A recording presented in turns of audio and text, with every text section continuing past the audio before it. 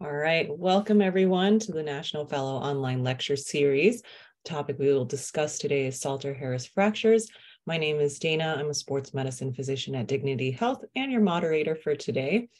This lecture series is sponsored by the AMSSM Online Fellows Education Subcommittee, co-sponsored by the Education Committee and the Fellowship Committee. These lectures are meant to serve as an adjunct to your individual fellowship program education and provide direct access to learning from experienced AMSSM members and invited guest speakers in a variety of formats. This is also meant to assist in CAQ exam preparation. So make sure, as a reminder, to mute your microphone, turn off your video. You can submit questions at any time through the chat function. Feel free to include your name and your program if you wish. And at the end of the talk, I, as the moderator, will ask the questions in the Q&A based on the questions you submit. After the program, please evaluate the lecture with the link that we will send in the chat. And now I'd like to introduce you to our expert speaker today, Dr. Laura Goldberg. Dr. Laura Goldberg is a sports medicine specialist at University Hospitals of Cleveland and Rainbow Babies and Children's Hospital. She is a team physician for multiple colleges, schools, and academies, providing event coverage for many events, including soccer tournaments, triathlons, wrestling tournaments, and sailing regattas. She's the lead physician of the University Hospital's running program. She was also the medical director for the Rite Aid Cleveland Marathon for almost a decade and continues to provide physician coverage for marathon and other road races. She herself has participated in multiple sports, including over 20 marathons, road and mountain biking, alpine ski racing, tennis, soccer, ultimate frisbee, and participated in the 1996 Olympic trials for women's single-handed sailing. With that, welcome, Dr. Goldberg. Thanks so much for being here, and I'll let you take it away. Thank you, Dana. So as Dana said, I'm a sports medicine physician. I did train in pediatrics, and now I'm currently doing mostly pediatric sports medicine at University Hospitals. I previously did some all ages sports medicine as well. So today, as we mentioned, it's the National Fellow Online Lecture Series and sponsored by AMSSM and the online subcommittee of the Fellows Education Committee, and Fellowship Committee. So today, my objectives are to go over the epidemiology of Salter-Harris fractures, to review bone anatomy and development, to, of course, review the classification, which we all need to know, and then to go over some various aspects of different physes. So the risk of a childhood fracture is very high. 42 to 60% of boys will experience a fracture during their childhood, and 27 to 40% of girls. The incident peaks with peak growth velocity. So when we are going through greater growth, we're more likely to have a risk of a physeal fracture. The annual incidence of a fracture in childhood is 12 to 36 per 1,000 person years, and 15 to 18%, and some studies show 30% of all pediatric fractures involve the physes. The distal radius is the most common location. So before we talk about the different fractures, I want to talk a little bit about bone formation. So in the embryonic development, we have different types of formation. One is intramembranous ossification, and that's what happens with our skull and our clavicle. And that's when the bone develops within a membrane. What we're going to talk mostly about today is endochondral ossification, which is when there's a cartilage scaffold that has organized chondrocytes in zones that are bound by a perichondrium that becomes periosteum. So basically, it's gradual replacement of hyaline cartilage with bony tissue. So this happens embryonically with our long bones, and then as we go on growing, it happens within our growth plates. It also happens within fracture healing. So when we talk about the long bone, there's three major parts that we need to think about. The diaphysis is the primary ossification center, or the shaft, and that's what happens embryonically. It contains cortical bone, bone marrow, and adipose tissue. The epiphysis is sort of the bulbous or the larger part at the end, and it's a secondary ossification center. It ossifies separately and then later ankyloses to the main bone, and it has red bone marrow producing erythrocytes in it. The metaphysis is the neck portion, and it contains the growth plate as well as it transfers the load to the diaphysis. So physis means growth, and there's two types of growth plates. One is the pressure physis, which is perpendicular to the long axis of the bone, and it provides longitudinal growth at the end of long bones. It's intra-articular and it bears weight. The traction physis is also called an apophysis, and it's where it's usually oblique to the long axis of the bone. It provides appositional growth. It's usually at the origin or insertion of muscle tendons. It's extra-articular and it does not bear weight. Today, we're going to talk mostly about pressure physes and injuries to those. So important to review is the anatomy of the epiphyseal plate, because this is really what helps us determine whether or not there's going to be any long-term consequences. So if we know the areas of the epiphyseal plate and we know what's injured, it's going to help us determine whether there's going to be growth arrest or not. So the resting zone is the germinal matrix, and basically those are inactive. But if that area is injured, that's a big problem. Proliferative zone is the active chondrocytes, and they produce mostly extracellular matrix. The hypertrophic zone is a larger, it's more organized chondrocytes, but they don't produce as much extracellular matrix. Within that hypertrophic zone, we'll go into later, there are 3 subzones. And then there's your zone of calcification. So that's where the cartilage becomes calcified and remodeled into bone. So you've got your germinal matrix, and then as it progresses, it becomes into bone. When we talk about physeal fractures, most happen within the hypertrophic zone, within the zone of provisional calcification.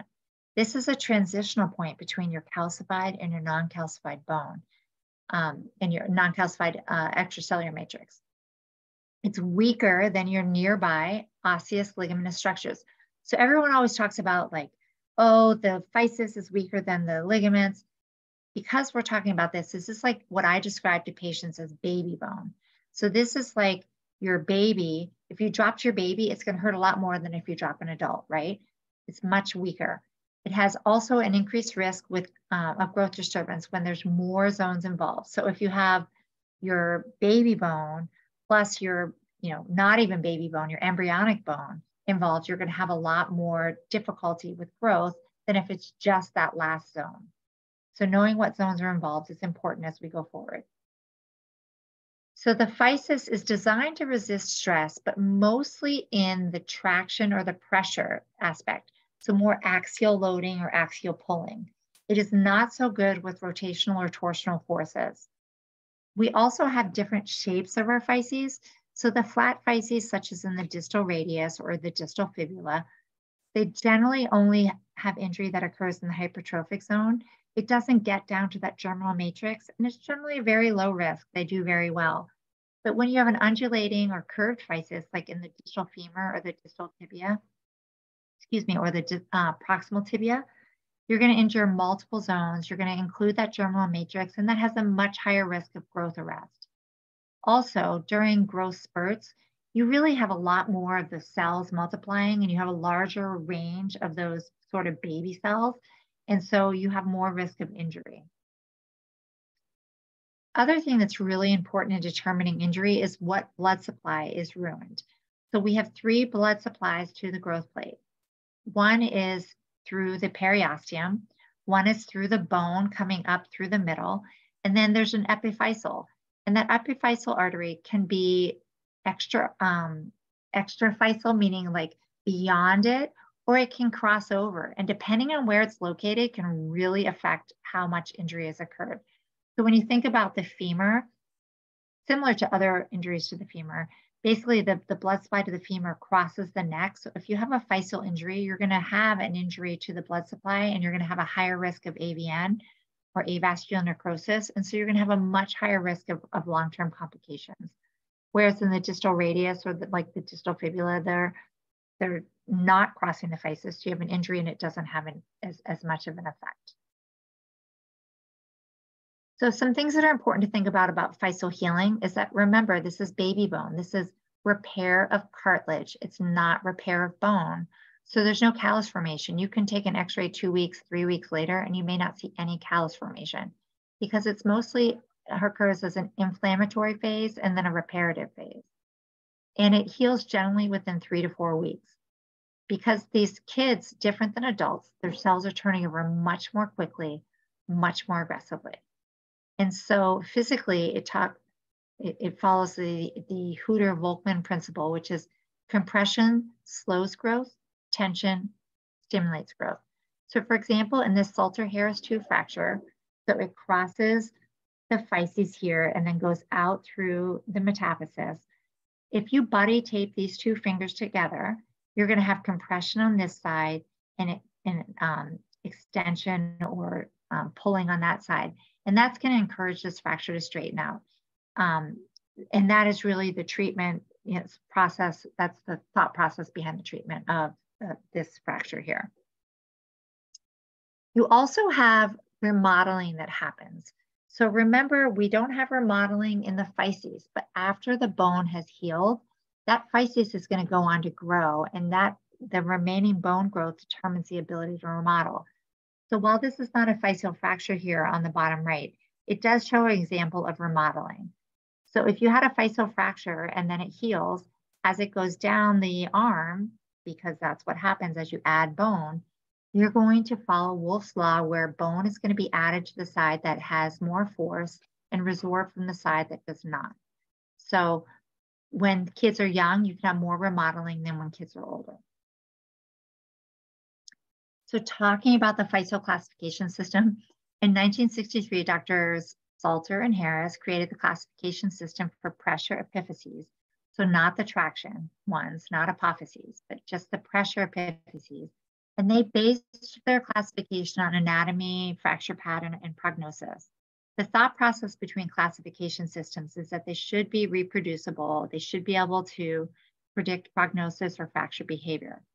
However, this classification system has not been validated for reliability, accuracy of predicting fracture behavior or for a predictor of fracture prognosis. But many other people have come up with other classifications, and this one seems to be predominantly favored. So when we look at this, you have type 1 through type 5, and we'll go through each one individually, but type 1 is thought to be the least likely to have long-term consequences, with type 5 being the most likely to have consequences. However, the prognosis of growth plate fractures is really complex. It depends on the age of the patient and the amount of growth left. It depends on the preservation of blood supply, whether it's an open or closed fracture, the amount of displacement within the joint, how it's reduced, how well it's reduced, how long you immobilize it, and then of course, which physis is involved. Most important probably is that joint displacement and the quality of reduction. So looking at the various types individually, everyone has their own different mnemonics. I use this one from Up to Date. I didn't ever really use one on my own, but this is from Up to Date, and it's the Salter, S-A-L-T-E-R. So S is for slipped. This is where the fracture just extends to the zone of hypertrophy. It's mostly a cartilaginous. You can, if you had ultrasound, you might be able to see the swelling of the periosteum, but on X-ray, it generally looks pretty normal. The exam might show swelling, tenderness, loss of range of motion, and it is about 6% of the physeal injuries we see, and generally occurs in younger children due to a longitudinal force applied to the physes. I treat these with basically being conservative. If someone's tender and it's over a growth plate, you need to immobilize them and protect them for a growth plate injury. I recheck them in 2 weeks, and based on whether or not they still have pain, then I would treat them longer. If they don't have pain, obviously you want to return them to activity as soon as you can, because immobilization has its own difficulties. But fractures take 3 to 4 weeks to heal. So if they are better in 2 weeks, it is not a fracture.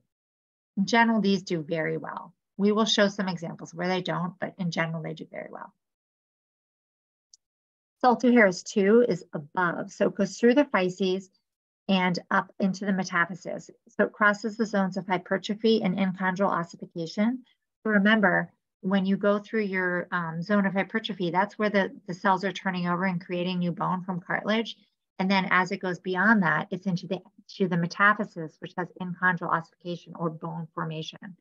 It is your most common type of fracture, and it's about 75% of physeal injuries. It's more frequent in young children, 3 to 7, but when you get to the older kids, it's the most common type. It's usually traumatic and has a little bit of a rotational component. And these kids still present with swelling, tenderness, and decreased range of motion. When you get an x-ray, you might see that corner sign or the Thurston-Holland fragment, which you can see here, which is the little part that sticks up from the epiphysis. Generally, if they're non-displaced, we treat them with immobilization for about 4 weeks. If they're displaced, you can treat them with closed reduction under anesthesia. If they do not stay after they're reduced, then they need internal fixation. And then you do immobilize them for 4 weeks as well. It's a very good prognosis, except for there are some bones that we'll talk about specifically later, such as the distal femur and tibia, that don't as well. Salter-Harris 3, so that's lower, so SAL, L for lower, and it basically goes through that hypertrophic zone of the physis, and then it goes through the proliferative zone and the germinal zone. So whenever you think of the epiphysis, you've got to think of that the germinal zone, or the resting sort of initiator of all growth, is there. Also, you think it's in the joint, that's bad. So it often separates the growth plate in the fragment from the metaphysis and may fracture the articular cartilage. So you can't tell on x-ray if it's articular cartilage is fragmented. So oftentimes with these, you're going to get further imaging to determine the alignment and make sure that nothing is further displaced. These are about 8% of physeal injuries. They tend to happen in older children when the physis is partially closed, but it can happen in younger ones as well. So treatment is, number one, reduction, reduction, reduction. You need to make sure that the articular surface is intact, and you want to make sure that it stays intact. So if you're doing a closed reduction, you want to follow this closely with x-rays. If you're doing an ORIF, you're going to probably put a pin in to stabilize it. So the most important thing for treatment is early anatomical reduction and fixation. Generally, this does pretty well because it tends to be in kids that are older and they're already close to closing. If it happens in a younger child, growth arrest is common. Salter-Harris 4 is about 10% of physeal injuries, and it goes through from the joint, through the growth plate, up into the metaphysis. So this crosses all of the different zones and has a higher risk of growth arrest due to crossing through all the zones. We see this in the elbow, and we see it in the tibia most commonly, distal tibia. X-rays are often diagnostic, but usually we get further imaging just to determine the alignment, because we want to make sure that it's not separated to an extent that would affect the joint alignment. Usually these require surgery. And again, early anatomic reduction and fixation is really what's important for good prognosis. Similar to Salter-Harris 3, these typically do well because they happen in older kids, but if they're done if it happens in younger kids and they are not properly reduced, it does have a bad outcome.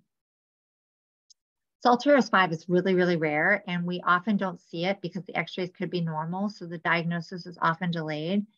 Sometimes if you're questioning, you could get a comparison view and you might be able to tell. But the biggest problem is this usually crushes the terminal matrix, which basically eliminates any risk of further growth from that joint, from that physis. So what happens is often we see it with growth delay, and someone will come in and they'll have a closed growth plate or a significant bone bridge there that's causing changes. So initial treatment might be resection of that surgical resection of that bone bridge, but then later you might have to correct for alignment. These are really rare, but the outcome is pretty poor. So what causes growth arrest? It's predominantly injury to that germinal matrix, injury to the blood supply. For example, I'm pointing here to the femur. We know that the blood supply crosses over the neck, and so if you it crosses over the physes. So if you have a physeal fracture, you're going to see breakage of that blood supply, and then you're going to have AVN.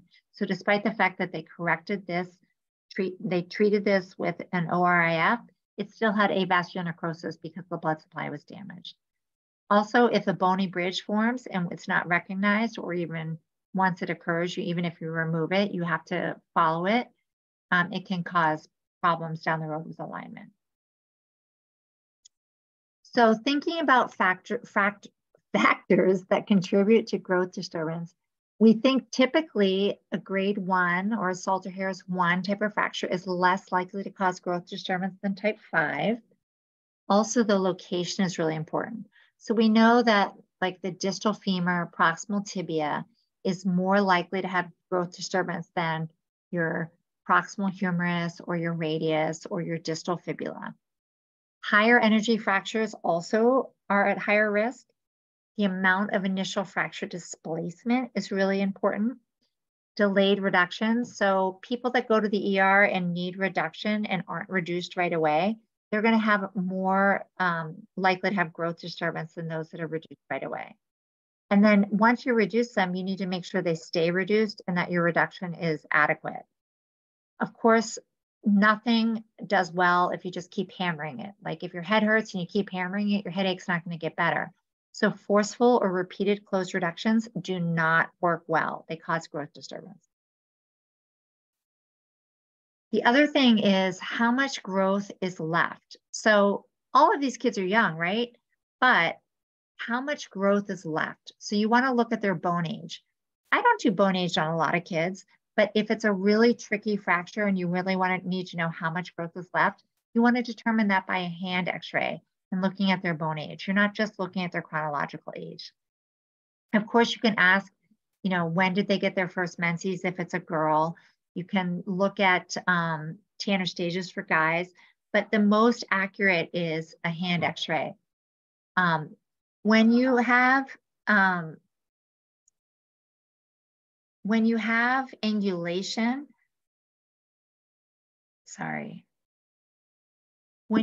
angulation, age helps because it allows remodeling. Because remember Wolff's principle, it adds on to the part where there's stress and it takes away to the part where there's not. But if it's your physes, it doesn't remodel. So age doesn't help because then you get this bone bridge or growth arrest and it causes angulation because of the growth arrest. So we really want to monitor high-risk fractures for angulation and shortening to make sure that you catch it early enough and you can do appropriate treatment to prevent long-term consequences. So we're going to go into some specifics here. First of all, we're going to talk about ankles. So ankle trauma is the most common pediatric orthopedic injury.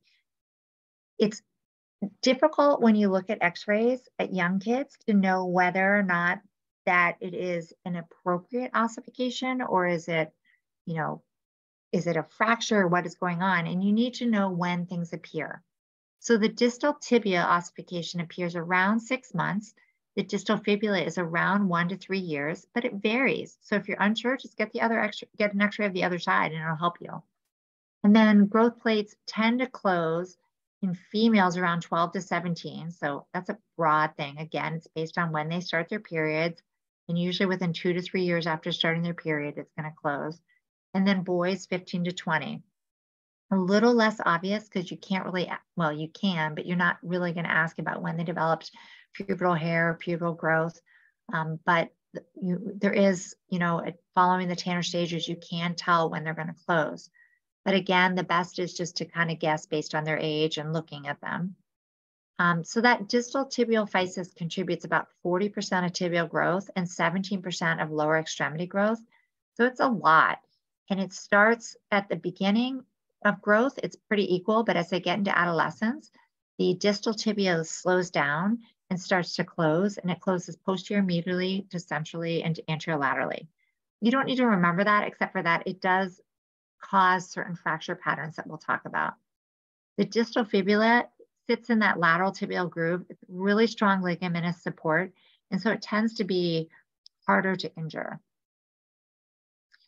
So I liked this study, and I actually listened to a podcast recently of the person who ran the study, and it was interesting listening to them talk about it. So, a lot of kids will come in and have these injuries to their ankle and not have anything on their x-ray.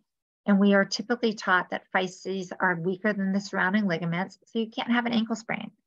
But can they have an ankle sprain? Well, there was a systematic review done in 2021 that looked at the different modalities used for diagnosis. It was determined that if you just did x-ray follow-up at 3 weeks, about 18% showed some Salter-Harris 1 callus formation, 26% showed avulsions. Of course, you can't see any ankle sprain because you can't see it on an x-ray. Ultrasound done at diagnosis with hematoma suggesting a Salter-Harris 1 fracture was about 57.5%. An MRI done showed 0 to 3% Salter-Harris 1 fractures, up to 28% osteochondral avulsion of that distal fibula, 76 to 80% injury to the ATFL. So that suggests that most of these injuries are actually ligamentous. Then again, another study was done with 391 ankle injuries presenting to the ER. 31 were suspected of a Salter-Harris 1 fracture. MRIs were done on all 31, and 0 showed any Salter-Harris 1 injury. So this just shows us that maybe every physis is a little bit different, and due to the distal fibular ligamentous support on that tibia, that maybe it is more likely to have a ligamentous injury. So to me, that tells me it's really important to treat the patient, not the image. So if you are worried about a bone or soft tissue injury, you need to protect. So they're tender at their distal fibula. They had an injury. They can't walk. They're swollen. They have loss of motion. Treat them with a boot. Put them in a cast. Do something. Recheck them in 2 weeks. If you're still questioning something's going on, sure, repeat the x-ray. But most of the time, they're either going to be tender there, and you're going to continue treatment with immobilization and maybe starting some range of motion and encouraging them to ice and continue treatment. Or if there's no tenderness, you might want to treat them based on their symptoms. However, if somebody sends you a patient with a distal fibular fracture and you look at it and it's at the end of the fibula and it kind of looks like it's old, like an avulsion fracture, most commonly it's going to be a secondary ossification center that has not ankylosed to the rest of the secondary ossification center. So it's not uncommon for kids to have a little separation, and it may never join, but most commonly it just stays like that, and then it eventually joins. So you need to treat, if it's non-tender, don't treat them for a fracture. If they're walking in full range of motion and full strength, it is a secondary ossification center, and be okay with that. When we talk about distal tibia, we think generally Salter-Harris 1 and Salter-Harris 2 fractures are not very high risk for growth disturbance. However, with the distal tibia, it actually has a large risk of growth disturbance due to the mechanism of injury that happens, the amount of displacement, and the difficulty with reduction. So if it's not reduced well, they do have a significant growth disturbance risk. So if it's displaced more than 2 millimeters, or you're not sure exactly how much it's displaced, it's really important to get a CT to measure it, because typically those need surgical reduction and fixation. If it's, looks perfectly aligned or very slightly malaligned, then close reduction or just casting and immobilization for about 4 weeks. Generally, these kids take about 6 weeks to get out of a boot. You might cast them initially non-weight bearing and then put them in a boot. And it usually takes about 6 weeks before they're back walking and doing things. So this patient was referred to me, an 8-year-old gymnast with with ankle pain was the description. The diagnosis given was a medial ankle fracture, medial malleolar fracture. She presented in 2022, and she had no tenderness to the medial or lateral malleolus. She did have some calcaneal tenderness and no injury. So when you hear 8-year-old gymnast with pain in the ankle, the first thing you should think about is probably Sever's disease or calcaneal apophysitis, because she's pounding, jumping, whatnot, which is what she had. However, because of the x-ray, the ER diagnosed her with a fracture. She came in with a splint because of this finding on her x-ray, and she had no tenderness there. So I happened to see her for something else a little bit later, and this was the x-ray that showed. You can see this is about 6 months later, and that ossification center is really filling in. She did not have a fracture there. She did have injury or pain in her growth plate. When we see adolescents, again, we talked about that eccentric closing of that distal tibial growth plate.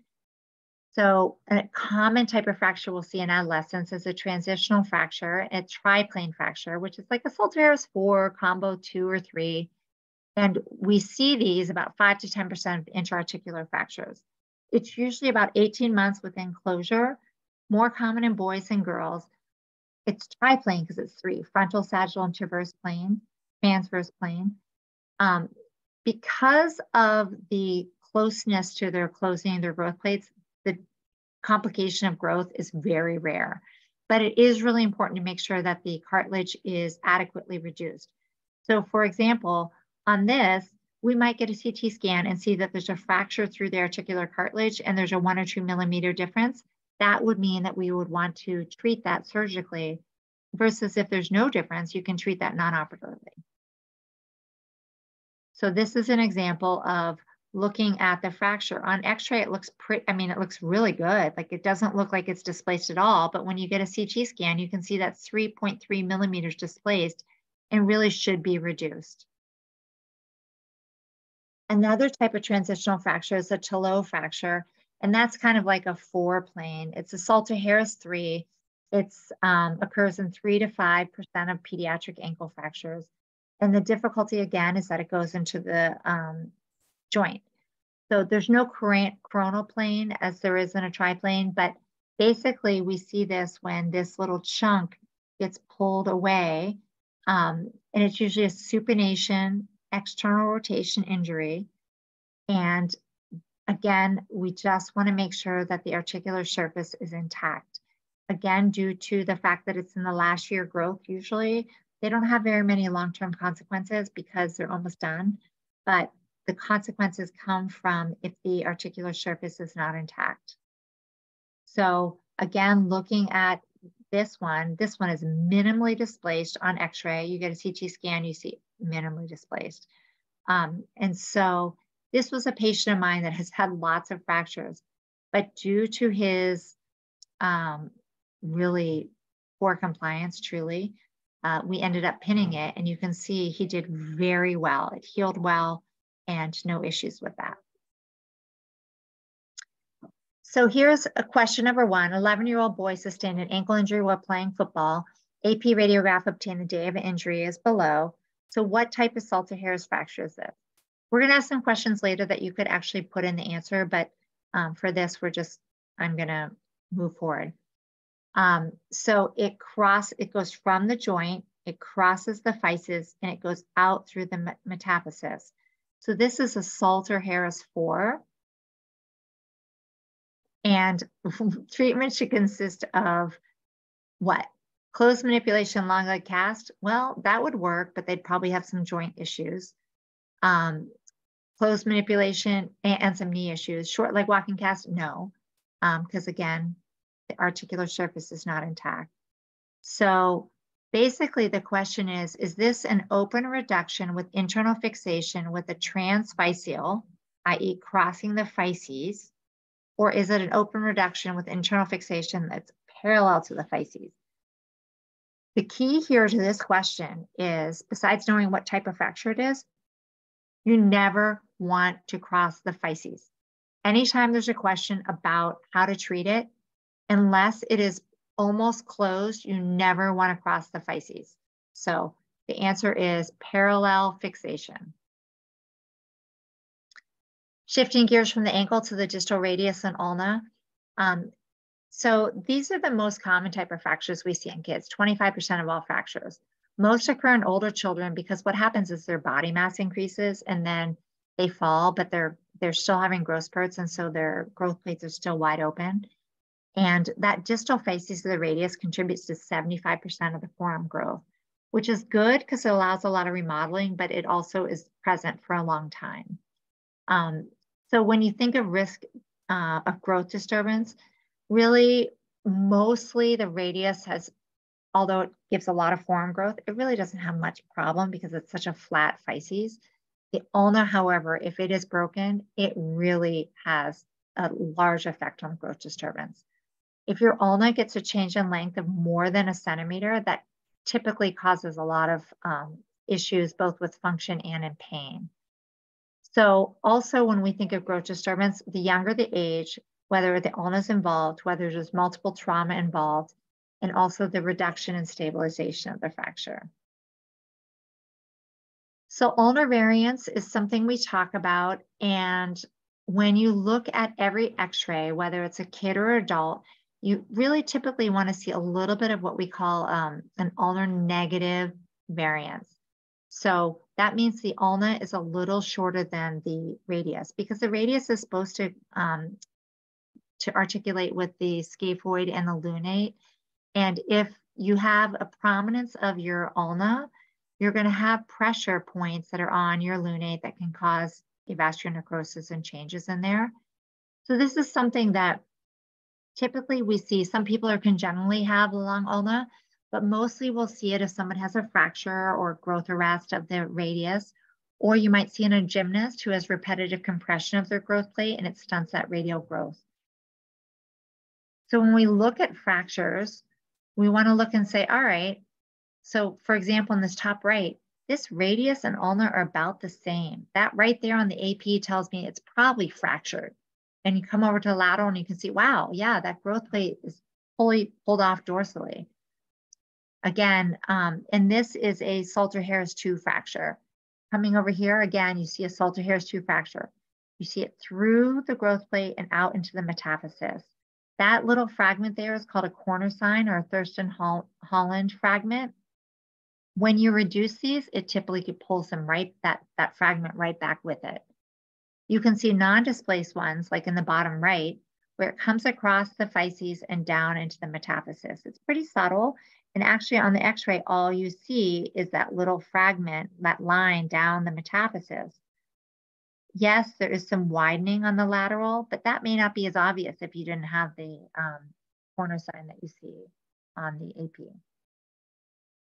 The closed reduction in these cases is important, and the rules for closed reduction include, number one, it's a physeal reduction. So you want to be gentle. You want to do it within the first 5 to 7 days. The earlier, the better. And you just want to do it once, maybe twice, but you don't keep repeating it. Again, I said this before, if you have a headache and you're hitting your head with a hammer, it's not going to make your headache better. Repeated reductions do not help the problem. If you can't get it, you send them to surgery. They reduce it under anesthesia and pin it or use something to help them reduce it. But generally with physeal injuries, you reduce it with gentle, steady pressure. The amount of angulation or displacement that is allowed depends on your age. So any sort of displacement of a physis is bad. If you can get it kind of close, that's great. But typically, and I put in some rules here for closed reduction. The distal radius and ulna, this really applies to extra physeal fractures. So if you have 20 degrees of dorsal angulation, you're over 10 years old, that's okay. But when you're less than 10 years old, you can have a lot of angulation. You can also have the bones sitting side by side, because the closer it is to the growth plate, the younger the age or the amount of growth remaining allows for more remodeling. Most remodeling occurs within the plane of motion of the joint. So here's an example of that fracture we saw above, pre and post reduction. So here we see it. Here it looks like it's a little bit short, but it's still longer than there. But when we look over here, you can see it's tilted. So obviously displaced. And then post reduction, this looks pretty good. So this person was reduced. They're put in a cast. And as you can see, it's probably a sugar tongue splint. They show up in your office from the ER. You don't take that splint off. You leave it on. You check their fingers for swelling and pain control. Check an x-ray at 1 week and at 2 weeks. And generally, if it's a couple of days after being in the ER and the swelling is probably stabilized, then I will overwrap that sugar tongue splint to make it a long arm cast. It's big and bulky, but it's stable and the kids feel great in it. And they can stay in that for the first 2 weeks. If you want to change them over at that point to a long short arm cast, you can. Or you can leave them in that long arm cast for 3 weeks and then change them over to a removable brace or an exos. Salter-Harris 3 and 4 distal radius fractures are sort of a different ballgame. These are ones that are most likely surgically reduced. You want to make sure that the articular surface is intact and that they are stable. So generally, these are referred for further imaging and surgical consultation. Switching to the fingers, probably the most common fracture that I see. 27 in 1,000 patients is the incidence. Generally, they remodel better in the plane of motion. And if there's any sort of sagittal deformity, especially it's usually ulnar, you need to reduce it. So this bottom right picture is actually a picture of a hand, but, and I actually showed it earlier. Clinically, there was no ulnar deviation, but if this was a finger and you saw a significant ulnar deviation, and we'll talk about it as we move forward, looking at their fingers straight out, looking to make sure that there's no angulation there, bending their MCPs to 90 degrees. Is there any, rotation or angulation there? And then curling their fingers, you want to make sure that they are intact there. When we go through here across the board, I'm showing you a Salter-Harris 1, which we're going to talk about in more detail, Salter-Harris 2, which is similar to this one, 3, which is into the joint, and then this one, you always have to look for that little fourth. These are both surgical consultations because, again, you've got to think about that joint. When you look at fingers, you have to remember that typically in 1 through 4 of the metatarsals and metacarpals, the physes are distal. In the first one, they are proximal. Sometimes, though, you'll see a pseudoepiphysis in the distal aspect or in the proximal aspect of the second metacarpal. So, and here you can actually see a little bit of one in the distal first. So recognizing where it's supposed to be and then recognizing that this is what's called a pseudoepiphysis and not a fracture. So when we're talking about finger injuries, it's really important to look for rotational deficit. So I always, as I said earlier, look at them with their fingers straight out, bent to 90 degrees, and then curled down, and they should all face in towards their scaphoid. If you see any crisscrossing, that needs to be reduced. And if it's rotational, that is usually a surgical reduction. If it is angular, like the bottom x-ray shows on the left, that can be reduced in the office. Depending on the age of the kid and the tolerance of the kid, you may be able to do it without any sort of anesthesia. Otherwise, you'll need to do a hematoma block or a finger block. The one that I use most commonly is the pencil or a pen as a fulcrum. So you put the pencil or pen in between the 4th and 5th digit or whichever digit you're reducing, and then you bend it down a little and push it in. The problem with this is that it's really painful. They already hurt to push there, and then you put that pen there, and it really makes it worse. Another technique is the 90-90. So you flex at the MCP and you flex at the PIP, and then you apply some pressure on the, some volar-directed pressure on the metacarpal, and then you kind of push down on the proximal phalanx in a dorsal angulation. And that tends to work really better, and it tends to be more tolerated. A significant fracture to recognize is a Salter-Harris 2 typically of the distal phalanx. It's more common in the toe, but you see it in the finger too. You might see a hematoma at the, well, you usually will see a hematoma at the nail base. And what you have to worry about is an injury to the nail bed. This is considered an open fracture. So basically your nail has been displaced and it lacerated the nail bed. And typically that nail has popped out of the nail bed. If that happens, you can irrigate it, give them antibiotics, stabilize everything. But if you are concerned that the nail is trapped, then that's a surgical irrigation, and then they repair that nail bed. You really want to make sure that that nail bed doesn't close, because then they're going to lose their nail and they're going to have long-term consequences of not having a nail there. When you can, you want to keep that nail fold open, and you want to stabilize that nail within the nail bed, or nail fold, excuse me. So a couple more common fractures that we're going to talk about, and then we're almost done. Proximal humerus, very forgiving. It provides about 80% of the longitudinal growth of the upper arm, and it remodels greatly. So the only time we really need to refer these are open fractures, if there's a neurovascular injury or it's really displaced in something that's older. And then of course, if it goes into the joint. So typically these are really forgiving. So here's a question. 9-year-old boy sustains injury to his right shoulder during a skateboarding fall. He complains of pain and deformity. There's no deficits on neurovascular exam. What's the most appropriate treatment? Well, this is a significantly displaced Salter Harris, probably 2 fracture. It's a little fuzzy, but I think this is a fragment. And, 9-year-old has a lot of growth left. So we're going to probably treat this with a sling, and look how well it immobilizes. Look how well it remodels. So his growth plate is still open. It's clearly come down to here, and look at all this. This is Wolff's principle, where it fills in where the stress is. It doesn't fill in when the stress is not. So this is immobilization, sling, follow-up radiographs. Distal humerus is a different story. This is really rare, but if you see a kid less than 3 years old with their elbow dislocation, you have to think non-accidental trauma or physeal fracture. This is not something that you want to miss because it has a significant long-term consequence.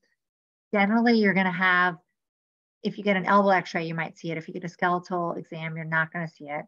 But the only thing you might see is that elbow dislocation or displacement, posterior fat pad.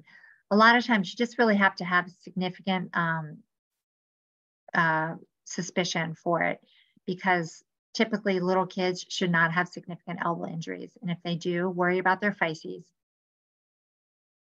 Proximal femur.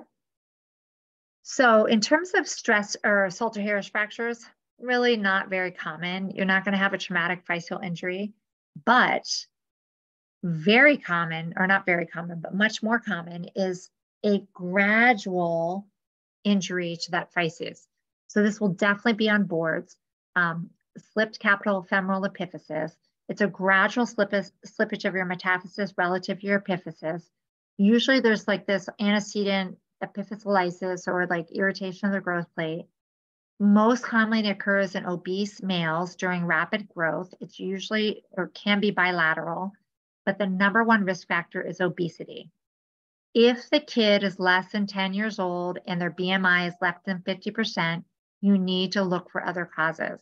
This is like probably the most important thing you can take away from the SCFE recommendation is less than 10, BMI less than 50%. It's probably some other cause, endocrine or something else. Treatment is surgical reduction and pinning. If they're less than 10 and their BMI is less than 50%, think something else and do bilateral pinning. Otherwise, if it's obese male, typically you can get away with one and then they follow. One hip being treated and then follow. So question, 13-year-old boy complains of 3-month history of left knee, thigh, and groin pain. His pain is significantly worsened over the last week. He denies pain in right leg. Radiographs are shown as below. History and physical do not reveal any findings concerning for endocrine disorder. What is the diagnosis? So you can see here that the femoral head is slipped off of the metaphysis. So this is a SCFE, slipped tachyfemoral epiphysis. The preferred treatment is inside to single screw insertion across the proximal femoral physes. And given the fact that this kid was 13 years old to over 10, and it doesn't talk about his weight, but no endocrine disorder, we're going to do a single leg. If it's less than 10 in girls, less than 12 in boys, concern of endocrinopathy, or as you look, you can't really see it on here, but right around here is the triradiate cartilage. If that's open, that typically tells you that they're immature, and that would tell you to do bilateral treatment. Another area we worry about is the distal femur, not a common area for physeal fractures, but when you get an MCL injury in a kid with an open physes, you need to think about this, especially if you see an x-ray that shows any displacement or widening of that growth plate. Worry about that periosteum getting trapped inside of there. Could be a Salter Harris 1 with periosteum trapped, or it could be a Salter Harris 2, but those have really high complication rates. So be aware and don't be afraid to get further imaging just to confirm your diagnosis. Proximal tibia is also another area that's rare, but has very high risk of growth arrest due to the fact that it's usually high energy trauma and that has a high risk of vascular injury and compartment syndrome because of the vascular injury. If it's more than 2 millimeters displaced, you need to have imaging and surgical consultation. So we're going to come to our 3 CAQ questions. One is, which clinical sign is most sensitive for the diagnosis of compartment syndrome in a child? So please answer, and as soon as you answer, we'll get a sense of whether it's pulselessness, pallor, paresthesia, paralysis, or increasing analgesia requirement. So go ahead and answer if you can.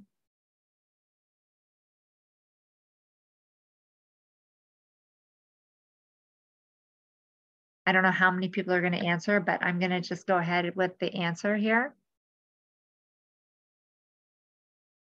I like what people are saying. So in kids, it's really important to think about if a child is requesting increased pain medication, don't think they're being a wimp. Don't think like something else is going on. You've got to look and say what's obvious. Compartment syndrome, first thing that you check is, all right, why are they having increased pain? And typically in kids, this is what we'll see first.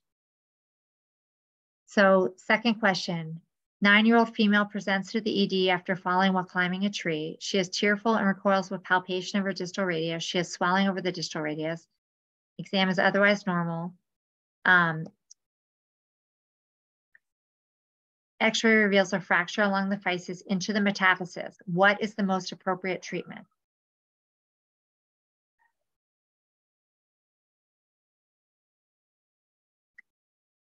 So treatment with this, sorry, I reduced the question, so I can't see how many people answered.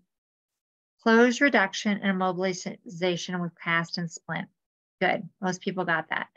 So the reality here is this should be able to be done closed. If you can't, of course, then you go to surgical, but you don't want to send this out the door.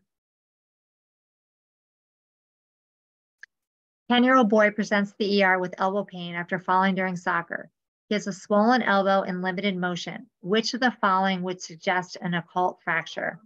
Anterior fat pad, posterior fat pad, anterior humeral line bisecting the capitellum, bilaterally equal Bauman's sign, Bauman's angle of 75 degrees.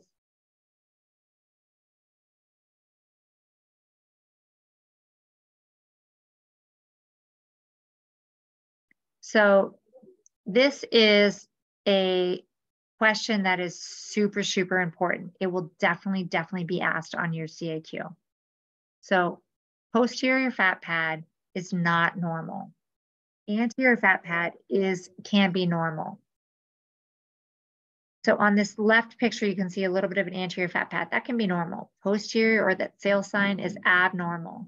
Anterior humeral line should always bisect the capitellum. We do see it if you have a supracondylar fracture and this capitellum is posterior dislocated, it'll cross either in front of or in the anterior portion of it. And then Bauman's angle is when you draw a line across the condyles and compare it perpendicular to the line of the humerus. It should be about 70 to 75 degrees. Again, it should be the same bilaterally. So if you have bilateral views, it should be the same. So summary points is that physeal fractures are common. If they're tendon on the growth plate, you want to protect. Most will heal well if you follow the principles of treatment and avoid iatrogenic growth disturbance. You want to check alignment and displacement. If you're not sure, get further imaging. Follow up with post-reduction films and follow closely for recurrent displacement. Treat the patient, not the x-ray. Look and make sure it's a fracture and not just an ossification center. It's confusing in kids. They have ossification centers everywhere. And then age and remaining growth matter. So if the younger the age, typically in some cases better, but in some cases worse, because you don't want angulation. Thank you. This is I actually used a lot of resources, but these are the most common. And I'm happy to take any questions. I realize we're right at an hour. Thank you, Dr. Goldberg. Lots of good information in there. And for everybody, for the CAQ, those were some good examples, because a lot of times they won't necessarily ask what the diagnosis is. So you just have to recognize it. And then they ask what the treatment is. So some good ones there. Are there any similar fractures to the Tillot in other bones, or is the Talo kind of unique in that aspect? It's pretty unique because of the way that that growth plate closes in terms of, and actually that's what's interesting about all the different growth plates is that they close at different times and they close differently. So for example, your fibula closes more symmetrically as well as like any other flat physes. So I can't think of one that's similar. That being said, actually, you can see it a little bit in elbow in the condyles and the epicondyles. You have a similar one, but it's not because of the way that it's closing. It's just that you typically have a similar type of fracture. And then I know you said before, kind of the rule is try not to cross the growth plate, but with the skiffy, I'm guessing that's kind of the way you have to treat it. There's probably not a good option the other way. So the skiffy, the problem is that, well, any sort of fracture of the proximal humerus, the proximal femur, is that blood supply crosses that growth plate. So anywhere, and that is a unique aspect. Also at the proximal tibia, you have a little bit of the blood supply is very close, and so where the periosteum encloses the blood supply is really what matters. So when you break your proximal femur, you are almost indefinitely, if you cross the physes, whether it's a Salter Harris 1 or 5, or 4, you're going to disrupt that blood supply. So that's why it's such a high risk. Anywhere that you disrupt the blood supply. So for example, if you go from, even a Salter Harris 2, where you go across the physes and then you come out, if it disrupts the blood supply, you're going to have a higher risk of growth arrest. So it really depends on the extent of where that crosses into the Thurston-Holland fragment. Thank you. We have a question from Evan Melville. For a Seymour fracture, how can we tell the difference between an open fracture and the subungual hematoma? Or do you just need to ensure you have imaging every time? So you want to have imaging no matter what, but that's not always going to show you. So that nail is going to like pop up significantly. And when that pops up significantly, especially if you can see the proximal end of the nail, you know that it's out, right? And when you get because when you look at, and I think I can actually go back to the slide, when you see and I hate these fractures because, so this one right here, the nail looks like it's there. Everything looks good. It's not really. We can't see your screen. Oh, why is that? Can you click share screen? Yeah, I'm on it. Oh. I wonder why that is. I don't know why it went away, sorry. So it doesn't matter if it's there or not, but you can see it now. Okay. So thank you, sorry. So when you look at this picture here, the nail is sort of intact. You see that there is a hematoma here, but it doesn't look swollen or elevated. When you come down here, you can see this nail is out. So that tells you that the nail is not in the nail bed. Again, here's the same thing. The nail is not in the nail bed. And so that tells you that it was torn. And so you can see that there's a line here that means it's an open fracture, because basically it's open from the nail, base of the nail into there. So that's really your key to show you that it's open, because that's the entry point is actually the nail that takes you in there. Does that answer your question?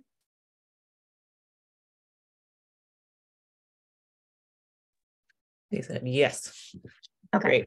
Great. And then I was just curious if you had any kind of most interesting or memorable, difficult Salter Harris fracture cases. I know you don't have imaging with you, but. No, actually, I was kind of joking with someone today because I told you about the kid that had the Talo fracture of the ankle, and we treated him even though it wasn't minimally displaced, but he's like a difficult kid. And I could not find his imaging because I guess it was from an outside hospital, but he had a proximal tibial physeal fracture. And so this poor kid came in, swollen knee. And, you know, when you think about valgus stress, MCL, ACL, all that, initially I was just sort of like, oh, okay. And his x-ray was kind of questionable, but not really, it didn't suggest that there was any sort of fracture, but he had an open growth plate in his proximal tibia. So I got an MRI and it showed that he had a proximal tibial physeal fracture. And the difficult thing with him was, you know, that I put into a T-scope. So it was, instead of a cast, I was trying to immobilize him, but give him the ability to still bathe and whatnot. And he wasn't very compliant, but he did heal. And then he came back about 6 months later with that was his left leg. And then his right knee was a patella dislocation. And then he showed up about 8 months later with that ankle fracture. So very memorable, my first proximal tibial physeal fracture that then went on to show me a couple other things too. So those proximal tibial fractures are not very common, but again, don't miss them, because if somebody just doesn't, if they have a normal ACL exam, a normal MCL exam, but they're really tender, you've got to look and protect for that, because that growth plate can have a lot of long-term consequences if it's not treated appropriately. That's an important one. Thank you, Dr. Goldberg. I think that's it for questions. And usually everyone, we do have a link to evaluate the lecture, but that will be updated this time when the YouTube link is sent out. So thank you, everyone. Excellent. Thank you so much.